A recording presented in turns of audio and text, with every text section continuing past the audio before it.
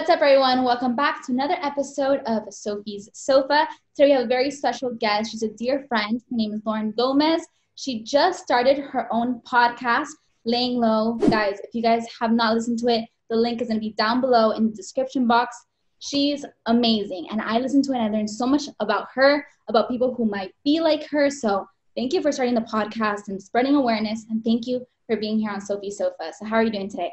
Thank you for having me. I'm super excited. I've never done anything like this, so I'm excited to be doing it with you for the first time. First of many? Yes, first of many, hopefully. I'm doing good, just hanging out, chilling, regular day. Same here. Amazing. So let's start off. Let's give our audience a little bit more about who you are. Give us like a broad overview, where you grew up, maybe where you're from, what you do for fun, things like that. Just who is Lauren.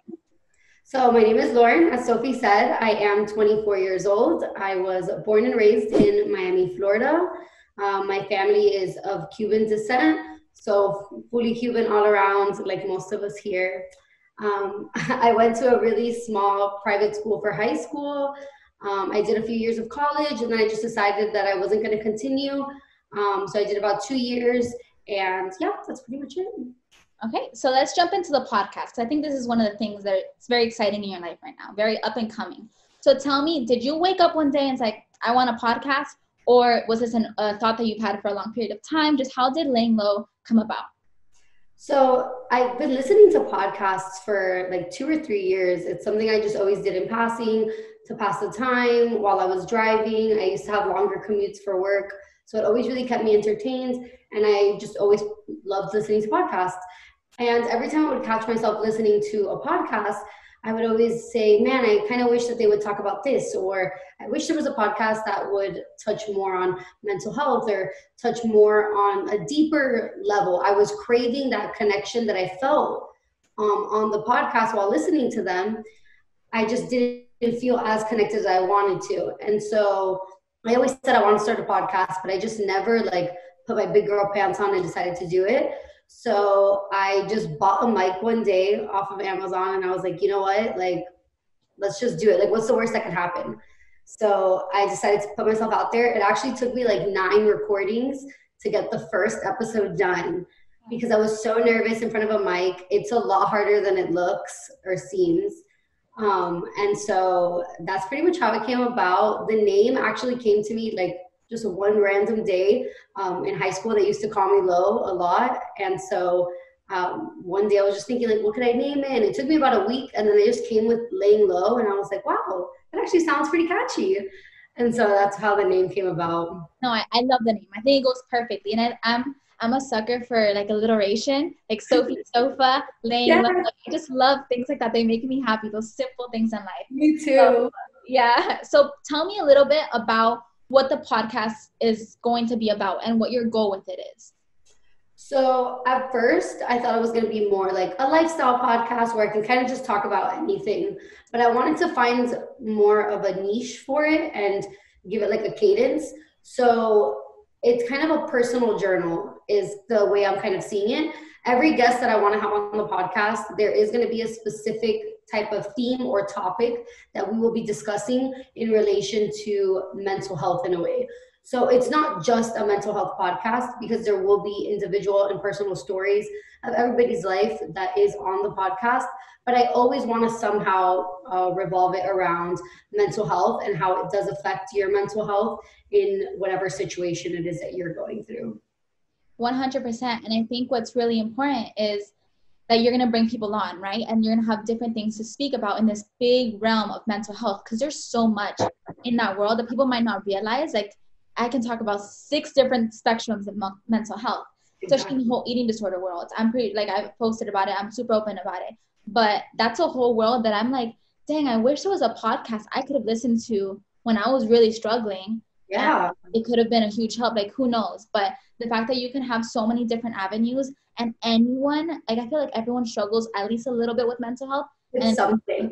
Yeah, like, it doesn't have to be super severe, but something little. And I think listening to your podcast can help with that as long as you keep it going and you have multiple episodes of all different types of things. Exactly. Yeah, my goal is to definitely have a lot of different like niches per episode. So although some episodes might be funnier than others, some might be a little more serious, I want there to be at least one episode for everybody listening that they could listen to and relate to it.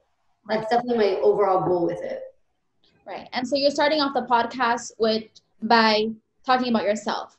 And I think that's super important because people are like, who is Lauren? They won't listen to anything else if they don't know who you are. So kind of talk about your thought process about what you want to share about yourself. And you can touch a little bit on maybe what you've struggled with mental health and maybe how you dealt with some of the things like that. Okay. So originally, actually, when I started the podcast, it was going to be more like informative, if you will. So the first few times that I recorded, it was just like information about like anxiety, depression, and whatever it is that I was dealing with without putting myself out there. And when I was recording that, I was like, this feels so disconnected. I feel like, yeah, it could help someone, but like, why would people listen? Like, they could just listen to a doctor. They can just read about it. Like, I wanted them to be able to really engage and see a personal story as to like what I really went through with anxiety and depression. So that's kind of how that came about. And so then when I decided to go ahead and record the episode that I ended up publishing, that is about my own mental health struggles, it was really hard at first. I didn't think I was going to be so public. So I'll kind of back up a little bit and like go over my diagnosis and what happened, so that everybody can understand where I'm coming from. So about 3 years ago, I went on my mental health journey. I had always kind of dealt with anxiety and depression in high school, but it was something that I didn't know about. It wasn't talked about in my family. It wasn't talked about at school. It wasn't anything that anybody around me was dealing with, so I really had no idea what was going on. My anxiety was really physical. So I would go to competitions, like for cheerleading or gymnastics, and I would physically throw up at the end of every cheer routine on the mat, or any like bars or beam or whatever I was doing for gymnastics. I would literally throw up after because I was so anxious and so overwhelmed. And the only way that my body could like understand what was happening was just by like letting it out. Let me jump in there because I was a gymnast, right? We know that's what I meant. Of course. One of the reasons I had quit, there were so many different things, but it's because the anxiety of like performing or like competing and being all eyes on you was so overwhelming and made me so anxious. Like as levels went on, I think I got even more anxious. And it was one thing, I was competing level 9 and I'm like, no, I cannot do this. Like I was way too anxious. My body started to act weird. I felt weird. And so I went to cheer because in the cheer aspect, I felt like I was part of a team and not all eyes were on me. And I loved it so much more. So yeah. The same thing happened to me with gymnastics. Gymnastics is such an overwhelming sport overall. And I touched on it a little bit in the beginning of my podcast, which is just like that you struggle for that perfection. And I think it was like the anxiety of trying to be perfect was just way too overwhelming, especially because you're so young when you're in gymnastics. Mm-hmm. We were so little and they're like literally telling you that you're fat, you can't do anything right. Like the coaching system is a really abusive, and I can go into a whole episode just on gymnastics, but. Have you watched on Netflix, The Athlete A? Yes, the documentary, so accurate. Do an episode on like your reaction to that in a way, because there's so much I want to say. I want to make a YouTube video on it because there's so much. Yes, that does happen. That's crazy. I'm like, I was there. Yeah. I'm like, I have like flashbacks from like coaches that we used to have where I'm like, oh crap, like that wasn't okay. I know. It's crazy. Yeah. So yeah. And so I ended up doing gymnastics, cheerleading, and feeling like my anxiety was coming out a lot through there. And my mom kind of started to notice that there was something wrong with me, but she couldn't like pinpoint it because she had never really dealt with anxiety.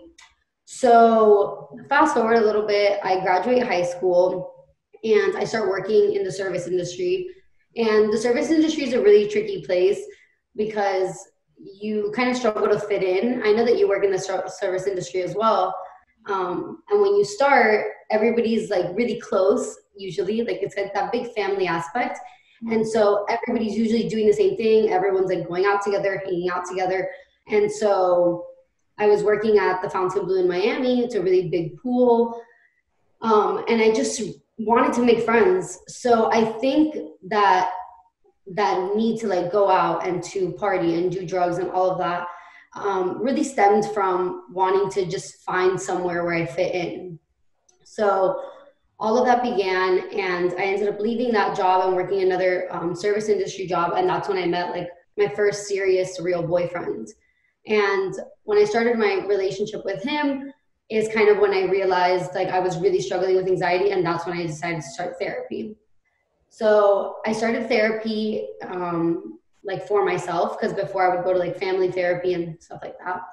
I was going to therapy by myself for about a year, and then I just figured out that just therapy alone, like that holistic approach, just wasn't enough. I needed a little bit more. Like my anxiety was so overwhelming. I couldn't drive. I wouldn't be able to sleep through the night. If a rush came into the restaurant, I would have like panic attacks behind the kitchen, like crying, throwing up, like not being able to function because I was so busy. And it just became like so unmanageable. Like I couldn't do it anymore. So me and my therapist together found me a psychiatrist that we both like felt comfortable with. Because when you're with a therapist, the goal, if you're on medication, is to stay on therapy weekly to make sure that everything is, going according to plan. And you also want to make sure that they have somewhat of a relationship with the psychiatrist that's prescribing you the medication, because that open communication is just makes it a little bit like more helpful. Right. So we found a psychiatrist together, someone that we both like vibed with, that we both liked. And I went ahead and met with her and I got my diagnosis. So it's important to mention that like by the time I got to my psychiatrist, I was no longer with the same guy that I was with. I was now newly single and very heavily into like nightlife, bartending, like leaving work at 4 a.m., partying like crazy, all of that. So I meet my psychiatrist and she diagnoses me with minor depression, anxiety disorder, OCD, and PTSD. So of course, hearing a diagnosis like that, it was really scary at first. And I also was like, there's no way I have all of that. But when she started to break it down for me, it did start to make a lot more sense. Like OCD isn't like necessarily having to tap something 5 times. Like not everybody's OCD is like that book OCD that people think it is. It's just more the need to be in control of every situation that you're in. Yeah. Especially me when I'm driving, that's where my like OCD really comes out. The anxiety and the depression, I pretty much knew. It's so weird because like I'm genuinely a happy person, and like I think I'm a happy person, and I think I like radiate positive energy, and I try to. But it really comes out when you're just like, sorry, there was a noise. It really comes out when like I'm by myself, and that's when I notice it the most. And it's like I get into these ruts where like I can't even get out of bed for 3 days. Like, and that hasn't happened to me luckily in like over a year. But before starting the medication, it was to the point where my mom was like, you need to eat, like you need to get out, you need to see the sun, like this isn't healthy. Yeah. And so that's where I noticed like the depression coming in. And how long ago was this? The diagnosis happened in December of 2018. Okay. Got it. So I've been on the medication for 1.5 years now. Okay. So yeah, sorry, I'll give you like a timeline. You're good. I just wanted to make sure. Yeah, of course. So yeah, December 2018, she diagnoses me with all of that. And I start on Zoloft, which is an antidepressant. And she starts me off on a really small dosage. An average dose is between like 75 milligrams to 150. I started at 25 milligrams. And that first month on the medication was December of 2018. And I spent that month completely sober, because you're not supposed to mix any kind of drugs or alcohol with antidepressants. It's like, could be like lethal, like it's just not okay. And so I start the medication, I'm like super clean, I'm really excited, I'm happy, I'm like, wow, I could do this. Like I felt this like euphoric feeling. Everything was like more colorful. Like I swear, like it was like being on drugs without needing to be on them. I was like, wow, this is like amazing. So that ends up wearing off. And by the time the new year comes along, I had already kind of like relapsed a bit on New Year's. I was drinking on New Year's. I got really drunk because if you mix antidepressants with alcohol, it's not pretty. So the new year comes along and I'm like, okay, like everything's going to be fine. I'm still on the same dosage of the medication, and the medication just kind of stops working. And it was really discouraging at first because naturally you were like on this really amazing high, and then it just kind of like slaps you in the face. Right. So I started a new year. It's now January of 2019. I'm like, okay, let's just talk to my psychiatrist, see what we can do. So we decided to stay on 25 milligrams and continue with a more holistic approach to what I was going through. So I actually did this really cool thing called group therapy, where you go into the office twice a week and you do an hour session with like four other women or men. Like they put you with the same gender, just because that's how they do it. But they put you in this group and basically you do therapy, but instead of doing it one-on-one, you're doing it in a group. And it's really interesting because everybody's able to feed off of each other and you're able to learn from other people and really connect with them. So I was doing that for a little bit and I actually found that to be super helpful. So if anyone wants to take a more holistic approach, I really recommend seeking out group therapy because it was extremely helpful. So after doing that for about 2-3 months, my medication just wasn't enough anymore. Your body does become like immune to the dosage. So I decided to then go up to 20 to 50 milligrams. And I was at that dosage up until quarantine came along. So like over a year that I was just on 50 milligrams, and I was really happy at that dosage. Everything was not fine, but my mood was balanced out for the most part. Mm-hmm. And then fast forward a little bit now to like the time that we're in, I did end up having to go up again on medication to 75 milligrams because the quarantine with my anxiety and depression, that mix. I was gonna ask, like, how does this affect you? Because I feel like life kind of came to a stop, and you have to deal with like this new way of living, new routine, and I myself feel like I'm going kind of crazy. So imagine someone who has more mental health issues. How are they dealing with it? So talk about like how quarantine has been for you. Totally. So the beginning of quarantine was really overwhelming. I feel like that unknown factor was really eating at me. I couldn't imagine like, okay, so do I have a job or not? That's a huge thing. Like financially speaking, like I have to still pay bills. Like I still have a car payment, car insurance, rent, all of this.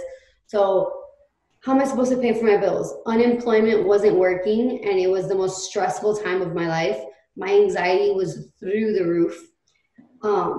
Everything just felt out of my control. And for someone like me that really wants to be in control of every situation that I can be in, it was extremely difficult to have to sit back and kind of just let life happen.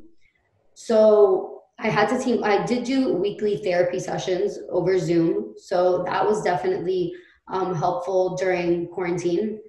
And even something as simple as wearing a mask was too much. Like it was just so overwhelming. So I reached out to my psychiatrist and I just let her know. And she actually reassured me and told me that almost all of her patients had to either go up on medication or start something new or change something up in their routine because everybody was severely struggling with having to be at home 24/7 in the middle of a pandemic. Like you have no idea what's going on. You can't do anything about it. You just have to sit at home and like pray that you don't get the disease and hope that you keep everyone around you safe. And so I did go up on my medication, which is something that I was really hesitant to do. I realized that going up on my medication means that it's going to take me a little bit longer to get off of them, and that was never my goal. My goal was always to stay pretty low just because I wanted to eventually wean off of them and be able to, battle this on my own. Mm-hmm. But while I talked to her and she reassured me and like made me just feel more comfortable with it, I decided to try it out for 2 weeks just to see how I would feel. And I actually felt 10 times better. I was able to get out of bed and be productive and do things even though I was in quarantine, which is what made me feel good. I started to pick up hobbies like coloring and like random arts and crafts. I started planting, like just random stuff like that to like pass the time. And that made it a lot better, but it definitely wasn't without like outside help. And let's switch gears a little bit. How do you deal with the stigma behind taking medication, the stigma behind saying, hey, yeah, I've been diagnosed with anxiety, depression, PTSD, and all this? Like, is it easy for you to go ahead and just talk about it? Or do you feel guarded in a way? Like, how do you feel with with how society puts that negative stigma on it? So it's actually kind of hard, I think, to deal with it at first. In the beginning, I was super hesitant to tell anybody. I thought it was something to be ashamed of. I thought it was like something that I did wrong, like that didn't know how to handle my own emotions, my mental health. I was out of control of myself, basically. So in the beginning, I actually didn't tell anybody. It was this like big secret. Like I'm on antidepressants. I can't say anything to anyone. And then I decided to use it as a form of empowerment. Like I care about myself and my mental health so much, and I care about the people around me so much that I want to do things to better myself. And so if taking medication is what's going to make me feel better, just like if you break your leg and you need to take pain medication because you're in pain and you need to be easier to be around because you're in pain, you're going to just take those pain meds and move on. So I'm doing the same thing, except my medication needs to last a little bit longer because it's a whole journey. So I'm not only on the medication just so that I could, be on it and feel better. It's so that I have the opportunity to build up my own way of dealing with things. You know what I mean? Yeah, of course. And I think it's important to always be open about it, even though it might be difficult, because like you said, not that you're like super, well, you can say it, like you're very proud of how you're handling this and how you're like actually taking control for once in your life about your own health. And I think anyone can connect that with anything that they're going through. So if I can even think about myself and like with my eating disorder, I every year on National Eating Disorder Awareness Week, I always post like so much information and make a huge post on Instagram. And my parents always say, like, why are you doing that? Like, why do you want people to know? And it's, I think, that Hispanic, like, pride, I think that has to do with it. And I always say, you know what? Like, I'm so proud of how I've come and how I've handled it. And I want someone else to, I don't care if it's one person, because I feel like when it comes about to impacting someone, you don't care who it is. And when you have them say, like, oh, I kind of feel the same way she does, or I went through something similar she does.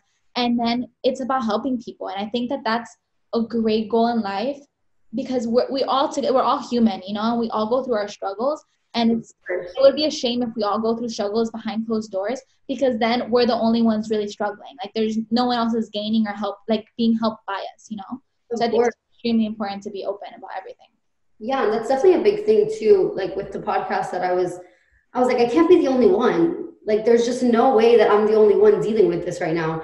And no one's talking about it. So if they're not going to talk about it, then I'm willing to do it. And if I can just reach one person, and it's crazy because like the feedback I've gotten has been amazing. And so many people that I would have never even expected have like reached out and let me know like your story really helped me with this. And just hearing that makes it all worth it. It makes all the time, effort, everything that we've put into what we do just so worth it, because all I wanted to do was reach one person, help one person out. And so I think definitely helping people is the end game for sure. Of course. Okay, so that's a great end note to end on. Thank you so much for being here. There's so much more that we can possibly talk about, but you're going to talk about it on your podcast. So everyone's going to stay tuned. How can people watch it? I know it's on Apple, but is it also on other platforms? So it's on 7 platforms actually, but the most popular platforms that you can find it on are going to be Apple, Spotify, and Anchor. Those are like the 3 main spots. Easiest way to find it will probably be Apple if you have an iPhone. There's episodes every Tuesday at 7 a.m. And you can just type in Layin Lo to Spotify, Apple, wherever, and you can find it there, or you can click the link below.